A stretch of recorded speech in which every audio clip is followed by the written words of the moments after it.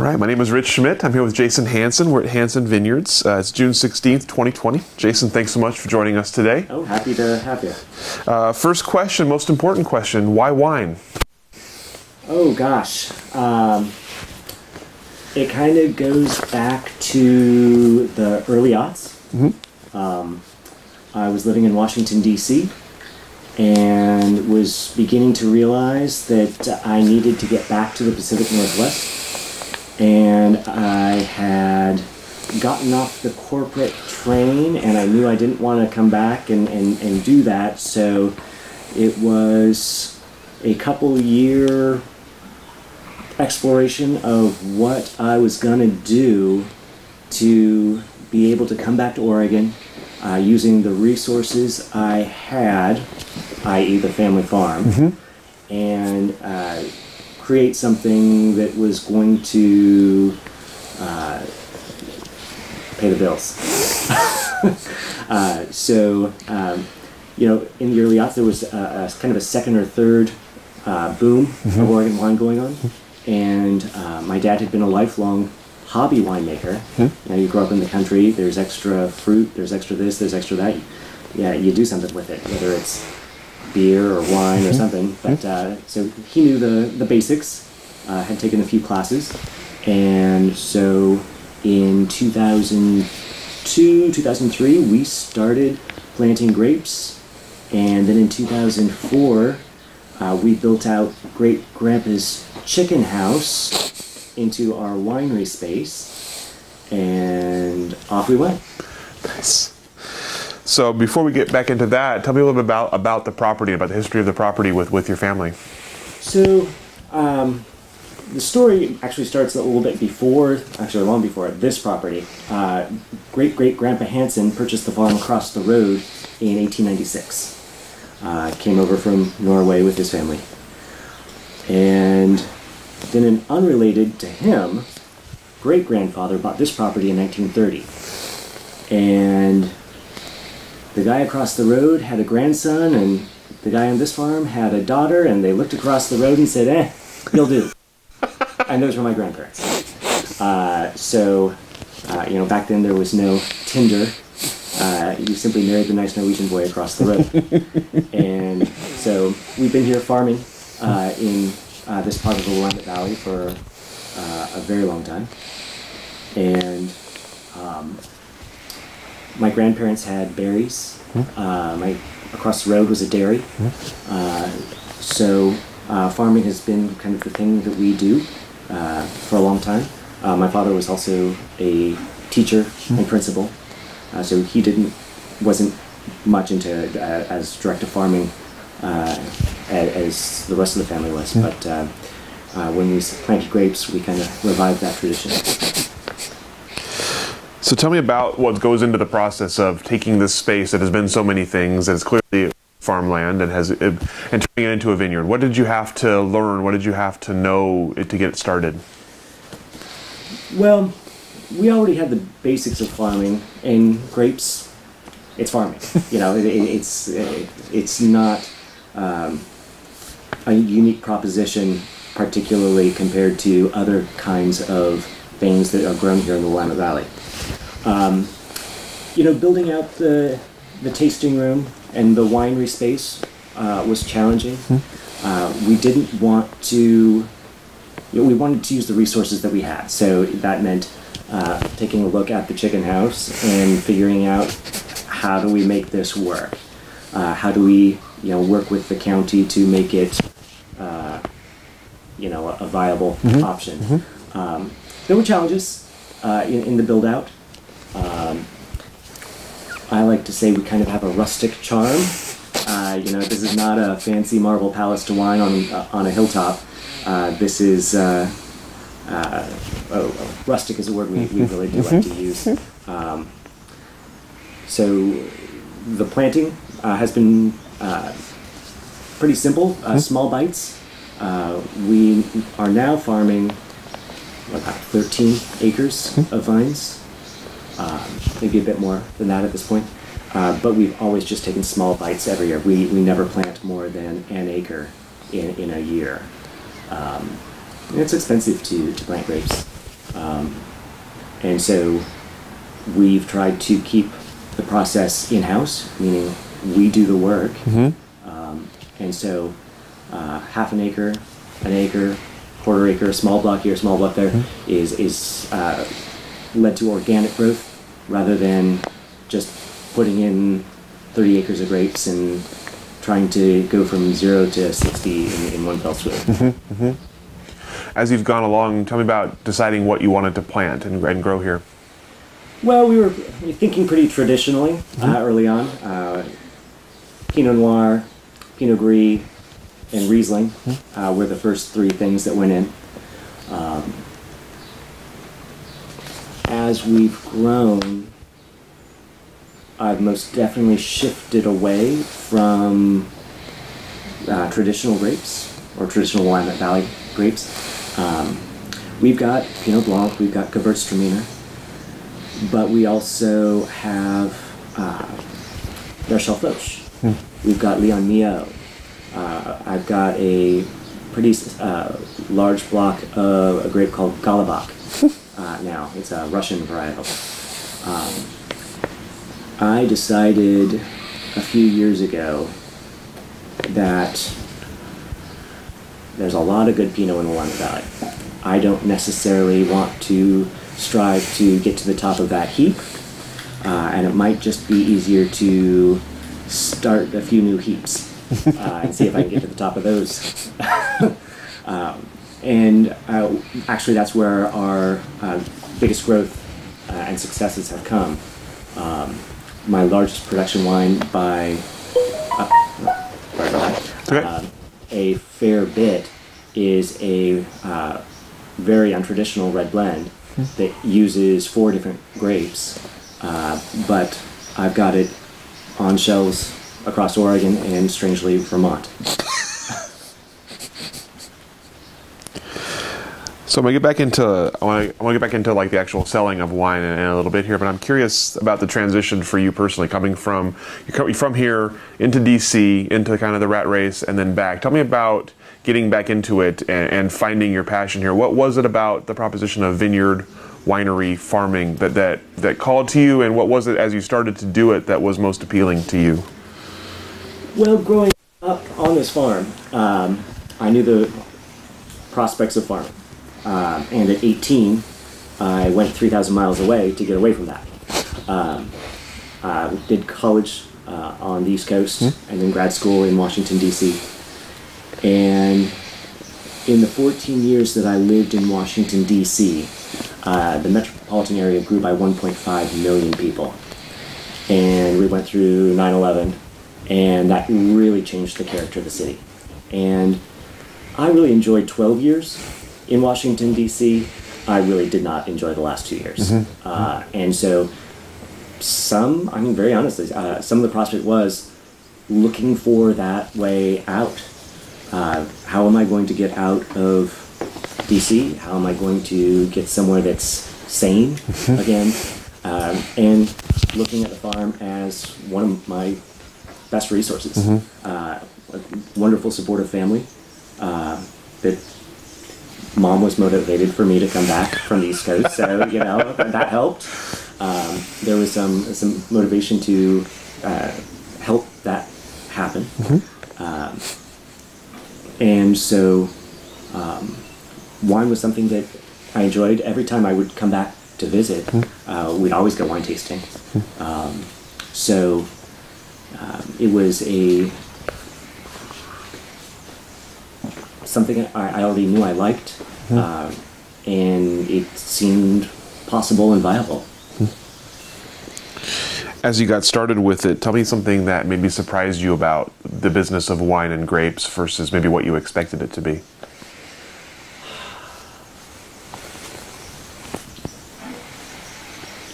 Gosh.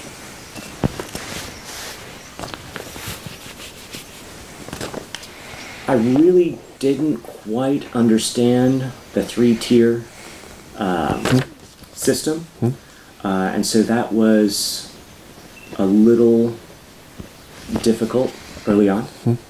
We had some travails with our first distributor, luckily that was the only time we had problems, but some of that stemmed from my ignorance and not knowing what to expect, and some of it came from they were just horrible at selling wine.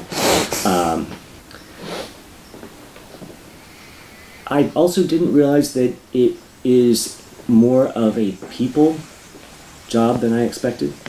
I don't know why I didn't expect this, but people are basically coming to your home. The winery is at the family home, and sitting down on your patio outside the winery and wanting you to talk to them.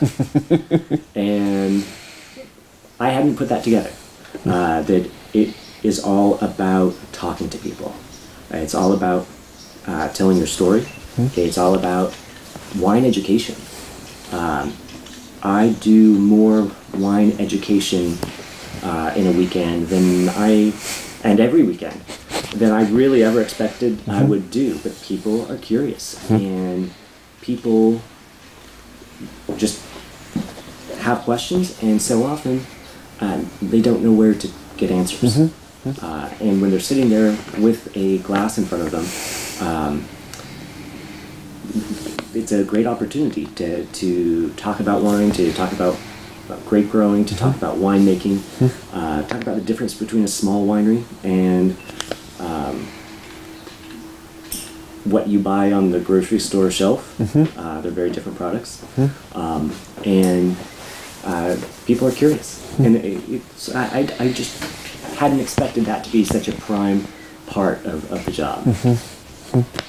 I'm curious with that too, especially as you've been in the job now for a while. Have the questions changed? Has the level of knowledge people come in with changed, or what they're curious about changed? Well, my level of knowledge has certainly changed, which is a good thing. But absolutely.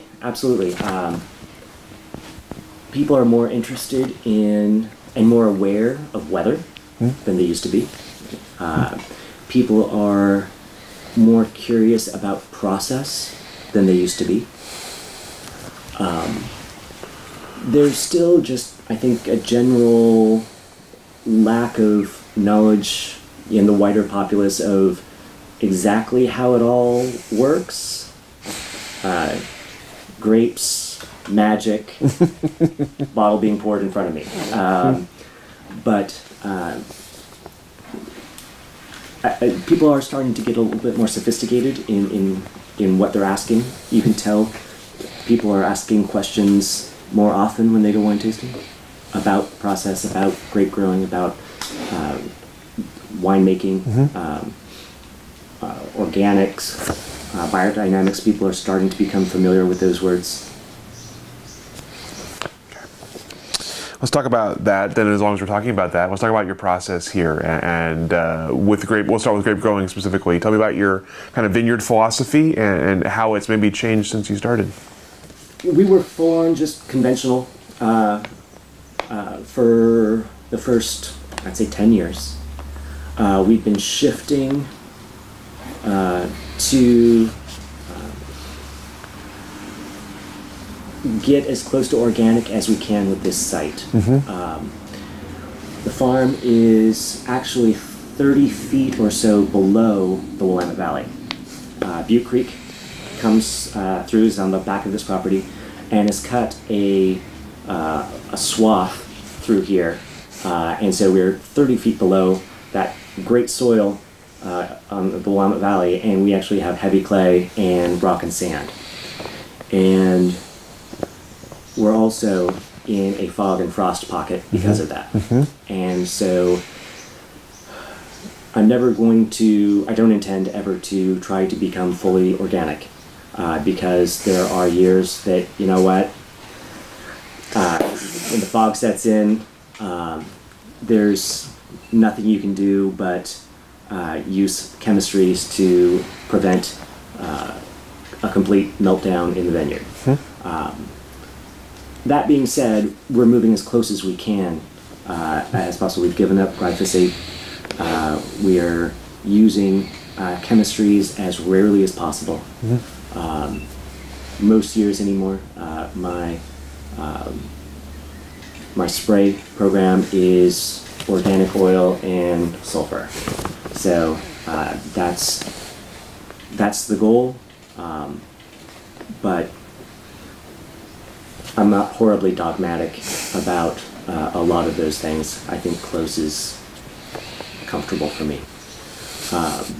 On the winemaking side, non-interventionist is the term I like to use. We grow the best possible grapes we can. We don't use commercial yeasts. We don't add tannins. We don't add acid. We don't add anything really. I will.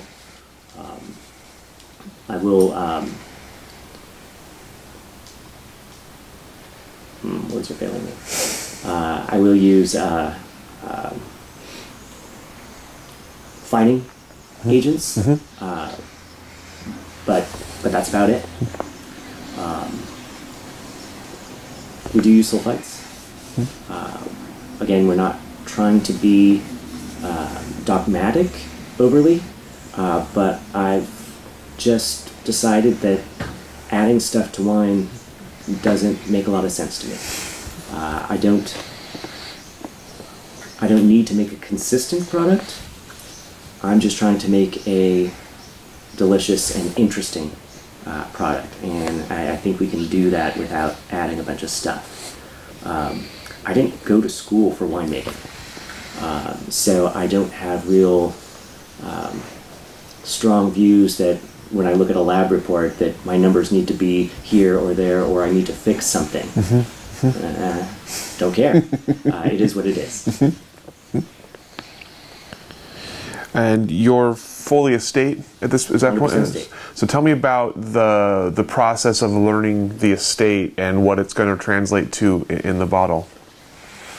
I'm still learning the estate. We have the estate is made up of 3 vineyard blocks.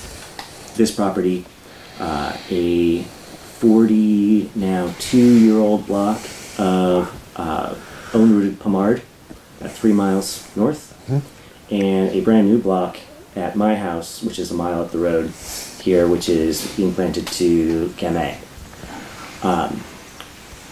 I think after 15 years of farming it, we finally locked in how to farm the 40-year-old Pommard. Finally, these last 2 years, we've had just exactly the results that we've been looking for. So I think we've finally gotten that lesson learned. I could be wrong. You never know. But I think we got that one locked down. Here, it's every year is different. It's one of the things I like about grape growing and winemaking. What's the old line? You want to hear God laugh? Tell her your plans. I have found that it doesn't necessarily make a lot of sense to have a firm plan of how you're going to farm, because you don't know what the weather's going to be next week. You don't know how hot August is going to be. I try to just adapt week by week to what comes, and that seems to be pretty good. We get through most years without too many problems. Again, because of the site, we don't get as much wind in our little sub-valley, and we don't, and we do get more moisture, more fog, and so that causes problems, and so powdery mildew, of course, is always a constant struggle. We've tended to move to more leaf stripping, and even 100% leaf stripping in the fruit zone most years now, and doing it earlier. So if there's one farming lesson that I've learned, it's that doing that is far more effective than spraying things. So, but that's time consuming, and you get as much done as you can. So you talked a little bit about your kind of winemaking philosophy, non-intervention, kind of adapting, and I like to talk about not consistent but interesting. So tell me about how that translates when you're pouring for someone who maybe had one of your wines in the past and it tastes different that year, or it doesn't taste like what they expected to taste. Tell me about that kind of process of education and I guess sales of wine, something that isn't the same every year. Yeah, that is a familiar conversation. So I make a Pinot Blanc, and 3-4 years ago, maybe 5 years ago now, a new flavor note showed up: pineapple. Pineapple is not a common flavor note known to Pinot Blanc, but bam, there it was, and I could say, "Hey, are you getting the pineapple?" And oh yeah, that's what that is. The next year, pineapple showed up. It's showed up every year since. It might disappear, but now I can tell people, yeah, we've got a really weird Pinot Blanc. It's not like any Pinot Blanc you've ever had. It's got this great flavor note that's really unusual. That's a fun conversation to have with people. And I don't know why it's presenting with pineapple. No idea. I don't know why it just showed up all of a sudden 5 years ago. But I like it. I make a co-fermentation of Pinot Noir, Pinot Gris, and Pinot Blanc. It's rather unusual. I don't know of anybody else who's doing that, but it prompts a fun conversation. I like to play. And because we're small, because my two distributors kind of work on that more natural, unusual, don't have to worry about making the people at Safeway happy with something year in, year out. It's okay. And I wouldn't really want to work any other way. I'd rather have people say, "That's really interesting. I've never tasted anything like that. It's not my cup of tea," than I would to make a boring Pinot Gris that everyone would say, "Oh, yeah, that's nice." I don't want to make... That tastes like Pinot Gris. Yeah, I don't really want to do that. That's kind of boring. I've made wines that some people have really embraced, and other people have really let me know that I don't know what I'm doing. But I would rather have that kind of reaction. I don't drink boring wine. I don't want to make boring wine. I'm curious about that conversation and the confidence it takes to get to that point where you can make something that you think is interesting and not really care if people like it or don't, or tell you how much they don't like it. Tell me about getting to that point where you're putting this personal product out there in front of someone, knowing that they may just say, "Man, this is terrible. You don't know what you're doing." I've been there for most of my adult life. It's very hard to offend me. I decided as a relatively young man that if I don't care about someone's opinion, then they certainly, whatever they say can't possibly offend me, right? It's only people whose opinion I really care about that can wound. So, if my dad came in and said, "Jason, what the hell are you doing?" Yeah, I would be offended. that would hurt. But people coming in that I don't know, no, that doesn't bother me at all. Luckily, that doesn't happen too often. It happens, but it doesn't happen too often. But getting a reaction, I think, is the interesting part. Having people think about it, having people respond with kind of passion about not liking something or liking something is interesting. I would rather evoke some sort of strong emotion than simply, yeah,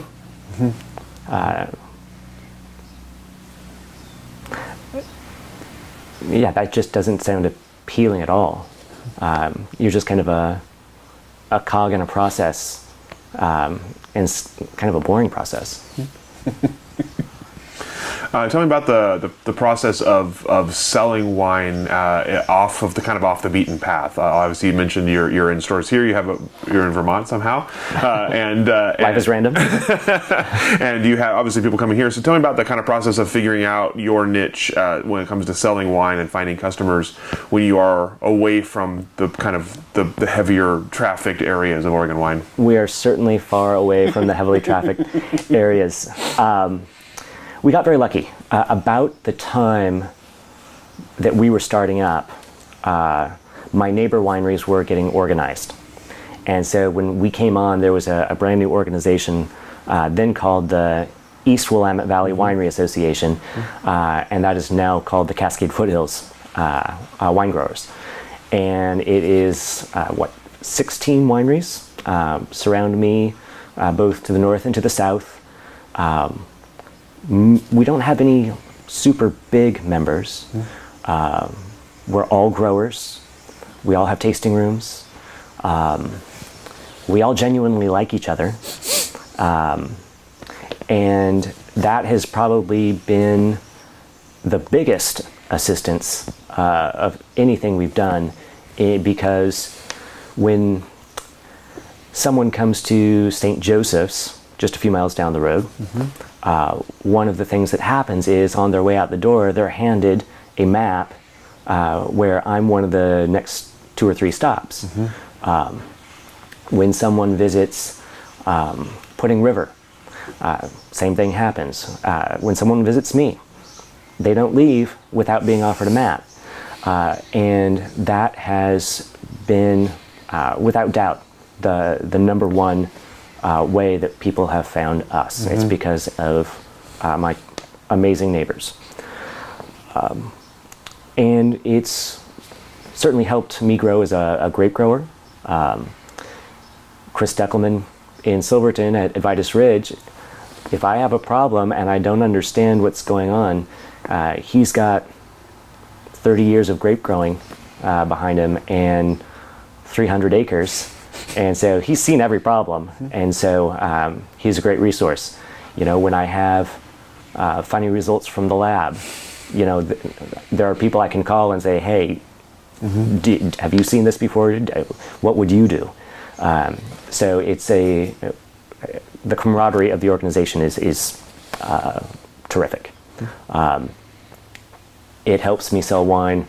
It helps people find the tasting room.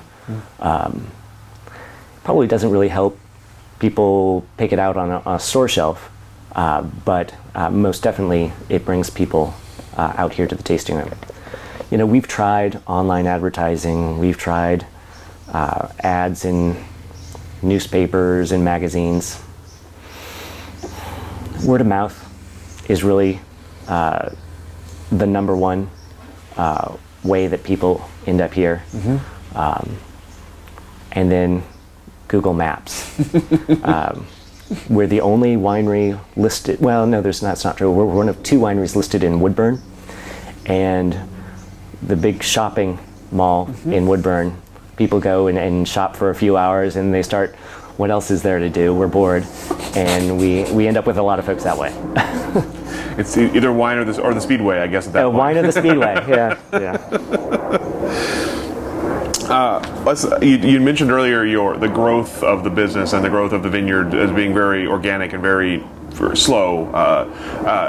As you sit here now, are you where you want to be? Do you have immediate plans to change, or is the growth process what you want it to look like going forward? We're on a really comfortable growth pattern right now. Again, putting in half an acre or an acre every year. We've got 1, 2, maybe 5 or 6 more acres to go to the point where everything will be planted out. That will be more than enough. I would like to grow into maybe 1 or 2 more states. I would certainly like to see traffic grow here, but not too much. I do sell grapes every year to 3 or 4 other winemakers. That's a very comfortable outlet to, and pressure release valve. I can usually up that a little bit in years that there's still a lot in the warehouse. Let's tighten up a bit. Whereas other years, we're blowing through the rustic red. I need to keep more of the Leon Mio, and having that as another leg to the stool is very nice. But I don't ever want to be a big winery. I don't want to be Willamette Valley Vineyards. There's nothing attractive. I mean, I'm not slamming Willamette Valley Vineyards. They do a wonderful thing. It's just I don't see an attractive proposition in being a manager. I'm the winemaker, I'm the grape grower, I'm the janitor, I'm legal advice. I'm in the tasting room almost every weekend. And I like that. That's the model I want to keep. Having a bunch of employees doing these things is not what I want to do. I don't want to manage people. I want to farm and make wine and have every day be a little bit different. Yesterday I bottled wine all morning. Maybe next week I'll get to do that again. Tomorrow I'll be out in the vineyard. That's wonderful. I would be bored to tears if I had to go and do the same thing every day. And I see getting big and managing people as doing the same thing every day. You bring up a good point that I wanted to ask you about, the being both the grape grower and the winemaker. How do you go about managing your time? How do you go about balancing the needs, since they're both such demanding propositions at times of the year? Farming, grape growing is the big time sink, without doubt. We do most things by hand. I do occasionally get a crew to come in and help if I get behind, but we try not to do that too much. Up until 2 years ago, everything was family picked. We won't be doing that anymore. I just don't have it in me. But yeah, the vineyard is the driver of time. If things have to get done out there, we don't bottle until there's a window and things have been done in the vineyard. Sure. There's just no way around that. So most of the time from, early January, I usually don't start pruning until January. Through about this time in June, it's 5 days a week out in the vineyard. And then 2 days here in the tasting room. Usually at some time at this point, we've gotten everything into wires. There's some time, get a lot of bottling done. We've actually done, because of the pandemic, that's kind of changed things this year. I'm way ahead on bottling. Having, 2 months where you've magically all of a sudden gotten 2 extra days a week has been, strangely helpful. Not selling any wine, but certainly being able to get more done. We're way ahead. I'm very pleased with how things are shaking out on the bottling this year. Usually I would be finally releasing my summer wines in August, but usually it's all driven by the vineyard. And that seems to work out. As I get older, I can probably see a little bit more crew work coming in, and me doing a little bit less of that. But for now, I like being out there. You bring up the pandemic that we're still in here, slowly reopening. Tell me about how things changed for your business. You mentioned having more time to do other things. Other ways that things have changed for you in the past few months, and as you look ahead for your own business. Well, I mean, like I just described, my normal routine is being alone in the vineyard for 8 to 10 hours a day. So to a certain degree, nothing's changed. Having the tasting room closed for 2.5 months was, we took a hit. Absolutely. We have a great wine club, and wine kept moving out the door. Lots of curbside pickups, lots of, fill up a box for me, I'll be by tomorrow. So we were still selling wine. The wines that were going out through distribution kept going out. So to that end, having both on-site and off-site was, I'm not complaining, because I know there are lots of neighbors that don't have distribution and are dependent upon their tasting rooms, and they've been hit much harder than I have. Other than that, now that we've reopened, it's trying to adapt to the new realities. It's trying to make sure that people who are a bit hesitant as yet to be coming out into the world and mixing with the great unwashed, they're nervous, and we're not up to regular speed yet. People are coming out, but not coming out at the levels we would be expecting in, say, June of last year. We'll see. Moving through life without too many expectations, again, is probably the smart way to be trying for everyone to be doing this. I certainly try to keep mine in check.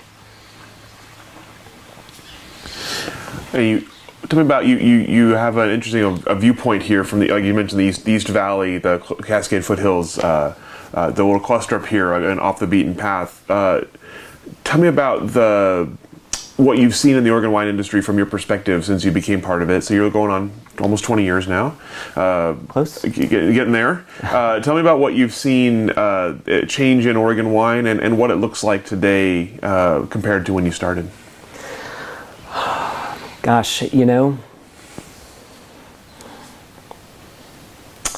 don't know.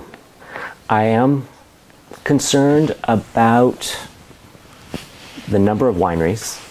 The last 2 years we've seen breweries in Oregon dropping like flies, and longtime names that you think are just stalwarts of the industry just one day announce that they're closing up shop.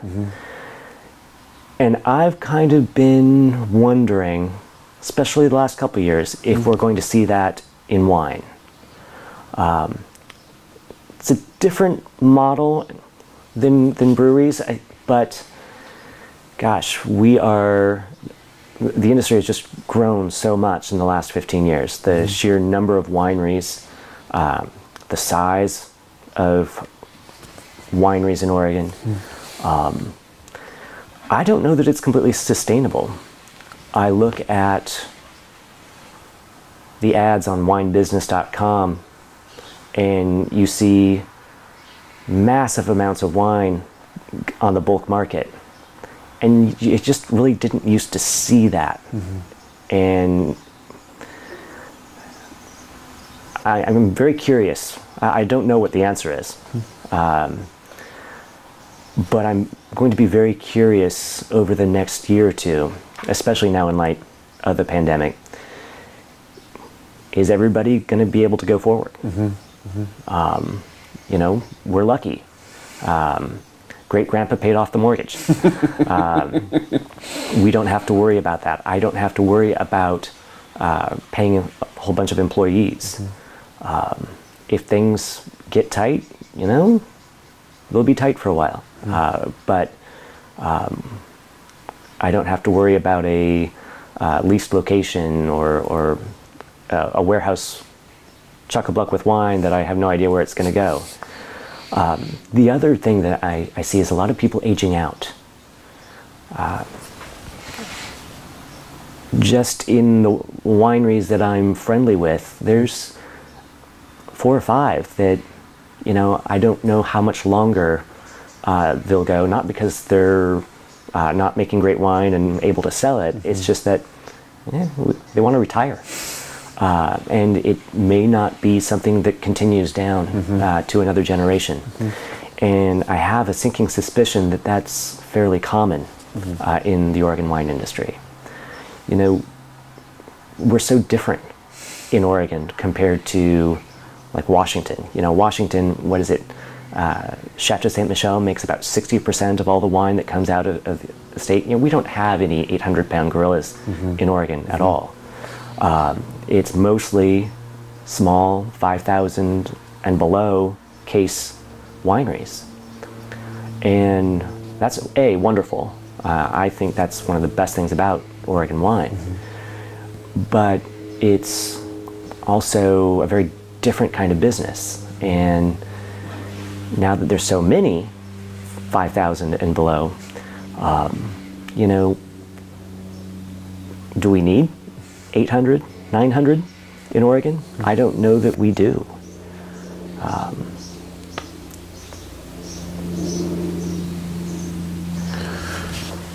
The third thing that I've noticed is the Napification of the Willamette Valley, and that is something I absolutely just almost cry about.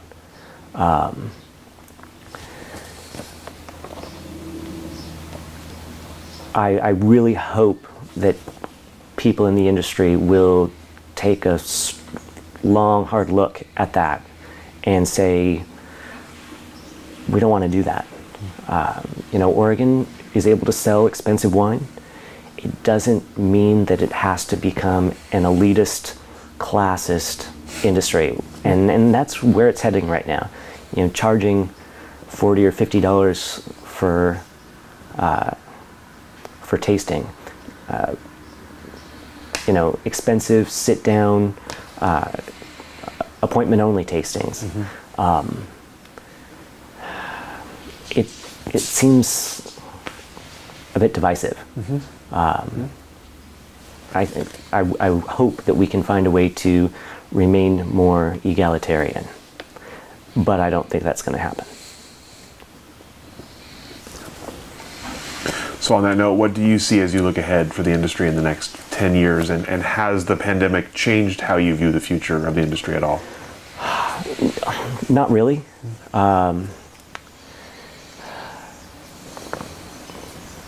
I don't think it's going to grow at the rate it's been growing.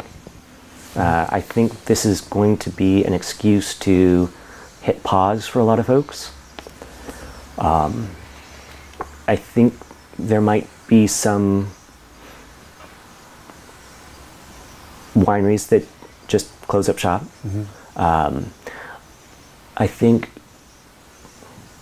it's so hard to know. Are we going to be successful at getting to the end of this? If we are, if the vaccine comes out and it works, things will, I anticipate, kind of return to normal. I would expect they would. I don't know why they wouldn't. But who knows? Everyone around here is kind of getting a little tired of me just going, doesn't matter. It's a joke now that you can say that to everything because, we don't know what's around the corner. It sometimes seems silly to make big plans when you don't know whether you can even leave your house next week. But that being said, things aren't all that different either.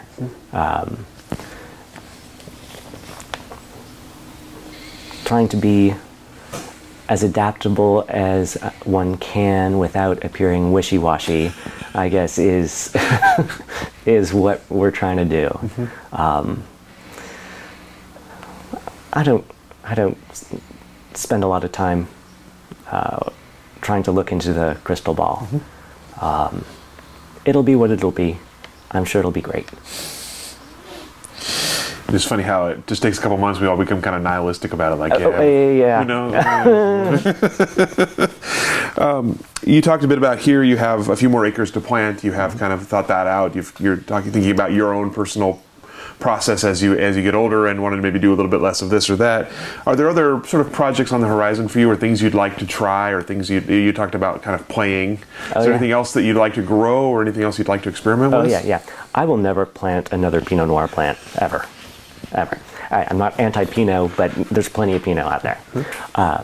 So small blocks of other interesting things. I most definitely want to get some Zweigelt in the ground. I am constantly looking through the big encyclopedia of grape varietals, looking for things that A, I can get my hands on, and B, that would work, or at least get close to working here in the Willamette Valley. And so, yeah, I would most definitely be looking at continuing to plant more unusual varietals, things that aren't heavily planted here. I mean, look at Gamay. 4 years ago there was 40 acres in the entire state of Oregon. And now everybody's making Gamay. Block after block is coming online every year. People are grafting over to Gamay. That's wonderful.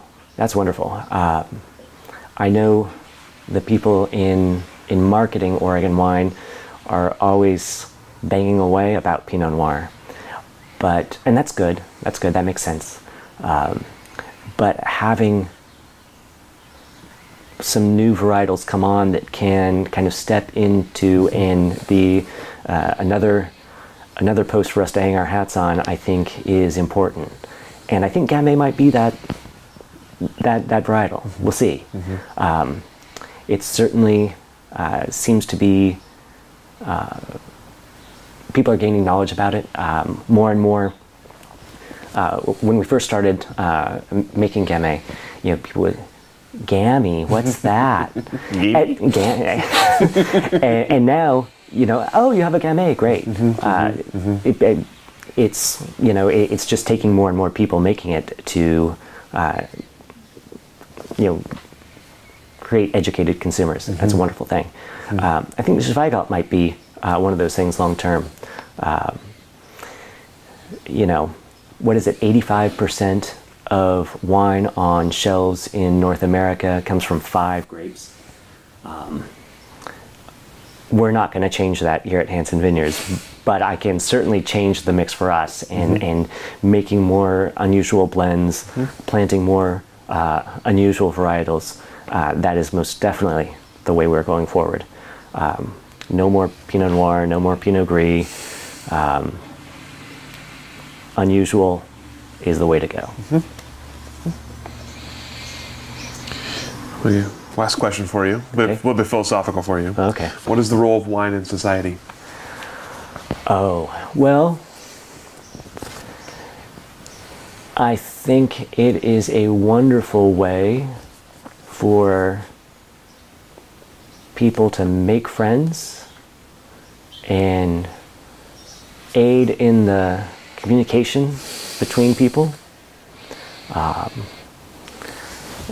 It's also just a wonderful thing to sit down on a patio and ponder over without talking to anyone at all. Now, I have to admit, after a long day in the vineyard, I go and have an IPA. I think most winemakers and grape growers do that. So as long as we're adding in all kinds of libations, it's an important part of how we work together as humans. the great lubricator sounds like a horrible thing to say, but it's true. It breaks down tension between people, makes it easier to make friends. And we could always do a little bit more with that, right? Absolutely. All the questions that I have for you. Is there anything I didn't ask that I should have? Anything we didn't cover that we should have covered? I don't think so. Awesome. I don't think so. Thank you so much for your time, for your stories, for your thoughts, and we'll go ahead and let you off the hook. Great.